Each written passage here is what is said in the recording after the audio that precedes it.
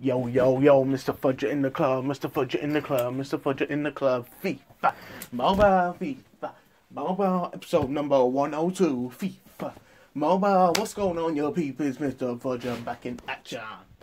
Yes, it's Thursday. Two things to talk about. Number one, matchups. Let's go into these and talk about this. Oh.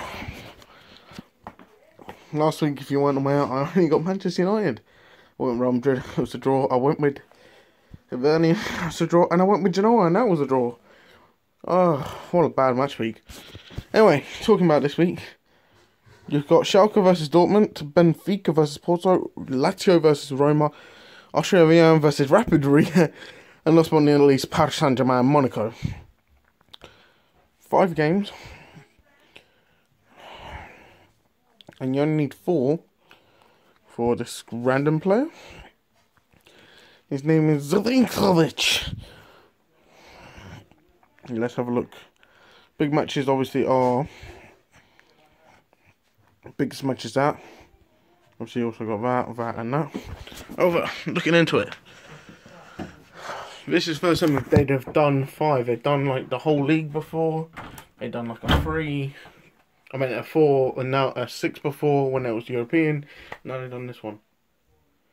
Besides that, let's see what else we can talk about. Done campaigns. Yes, I've done the campaigns today. And we're now in chapter 4 in Spain. If you got on the way, I'm near enough than 1600 FIFA points, which is good. So I'm saving my packs now. I'll probably be able to obtain that tonight. Here we go. This is a free headset on it.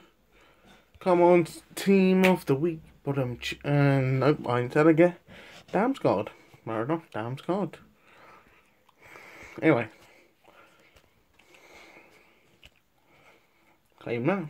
We're now only a couple away. When I mean by a couple, I mean less than 10 points away from less than 5 now, so yeah. Besides that, that's pretty much it for this episode. Make sure you do all your daily objectives, make sure you do your league campaigns, stuff like that. For me, as I said, I've got nothing to really talk about when it comes to FIFA Mobile. Tomorrow I don't even have an episode planned.